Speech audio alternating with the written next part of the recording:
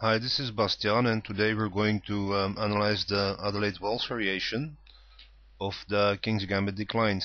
So, I had a friend ask me yesterday to annotate this opening.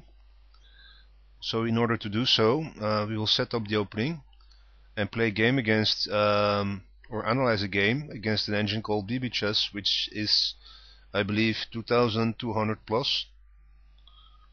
So, the Adelaide-Wahls variation is when we play E4, E5, then F4, the King's Gambit.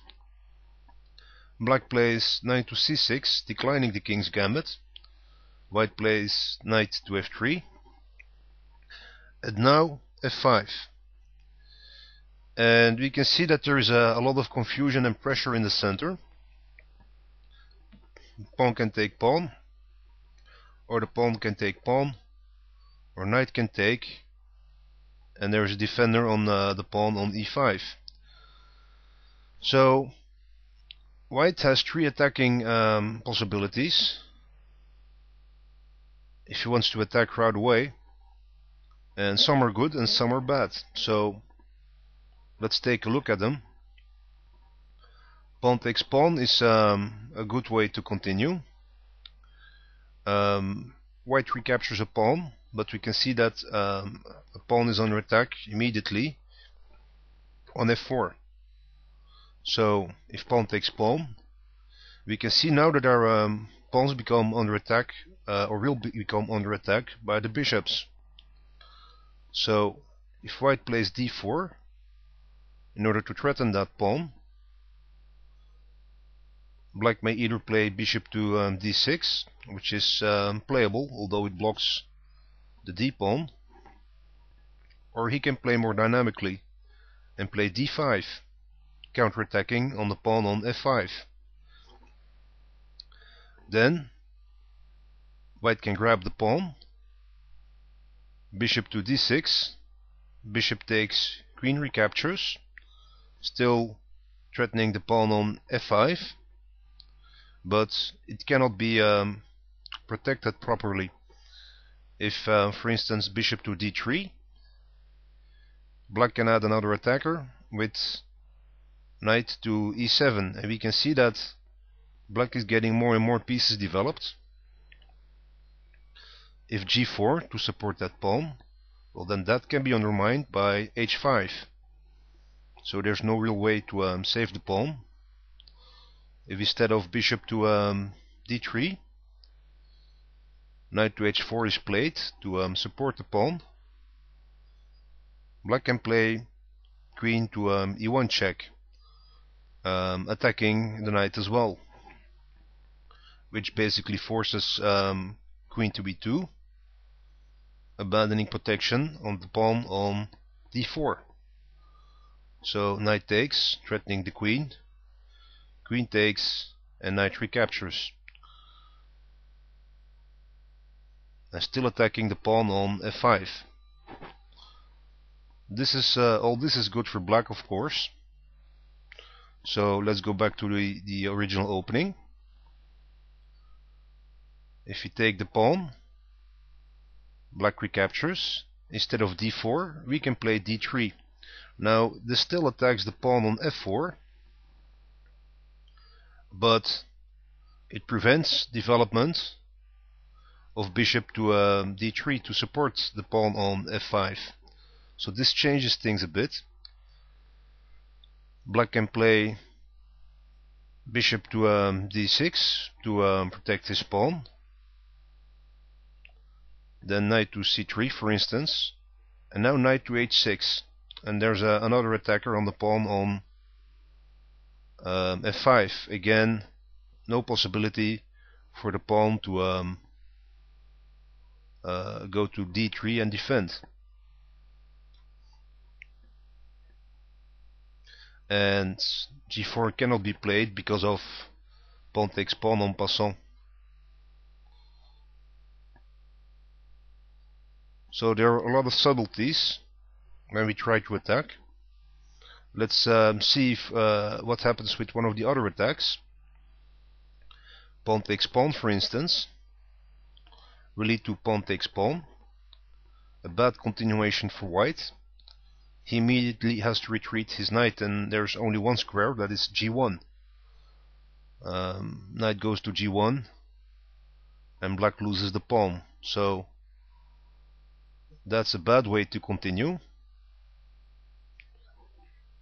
Alternatively, white can take on the pawn with the knight.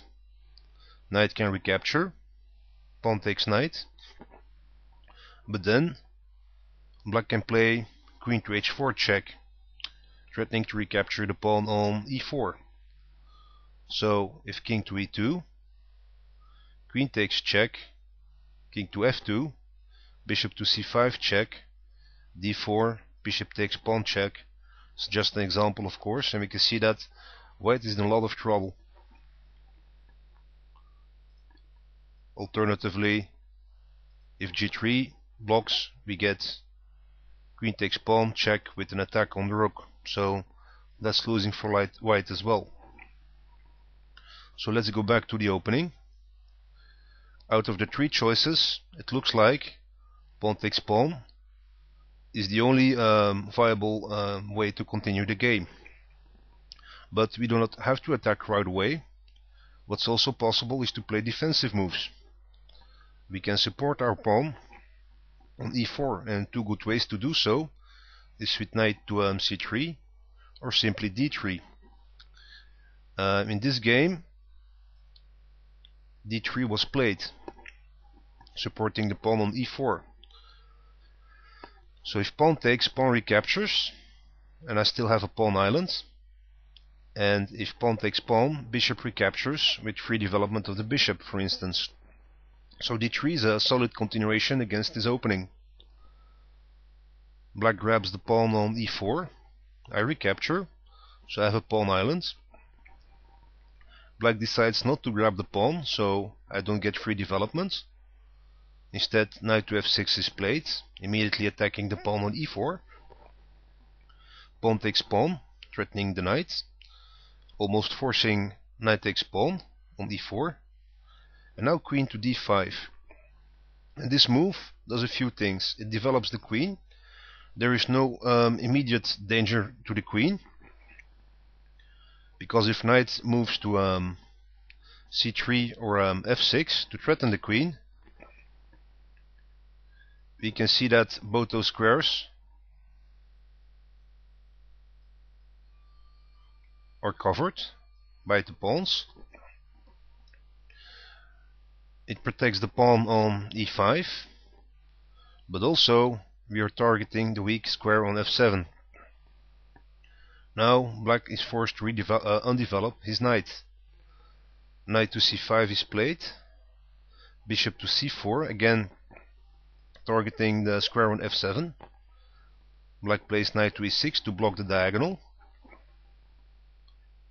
I castle, indirectly putting more pressure on f7. Black develops with tempo, bishop to c5 check. King moves to h1 out of check. Knight to b4. And this not only attacks the queen and forces it off of the diagonal, it also attacks the pawn on c2. Furthermore, it will later on attack the rook on a1, which has become trapped. So I need to move the queen. I can move to d2 or d1, which supports c1 or c2, but instead I play queen to e4, still protecting the c2 pawn. Black castles, knight to c3, so I'm continuing development and freeing up space for the rook. Rook to f7. Now the knight on e6 can move freely, because of otherwise there was a discovered check with the king on g8. And I now play h4, and there are a lot of possibilities in this situation. h4 is a very committing move. It's protected twice against, say, the attack of the queen. But it also creates weaknesses. So not only does it attack, but my king is less safe for the moment. Other possibilities are a bishop to d2, to free up the rook and perhaps create an attack on the knight. Black plays d6. I recapture. Queen takes pawn. Rook to d1, free development on the open file. Queen goes to c6. And black hopes to trade off queens, because this queen is needed against the attack of the knight. I play knight to g5, and this creates a lot of tactical opportunities and complications. I have first off two defenders on the queen, which are the two knights. I can play queen takes pawn or knight takes pawn. I can play knight takes rook, knight takes knight. So black trades off the queen.